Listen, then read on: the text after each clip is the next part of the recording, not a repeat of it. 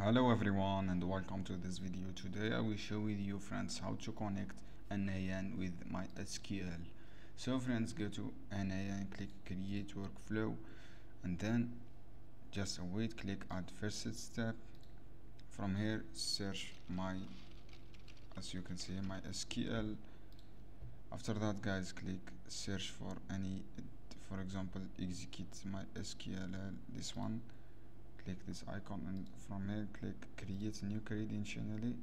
From this option guys, be careful, write your local host and database and user and password and port.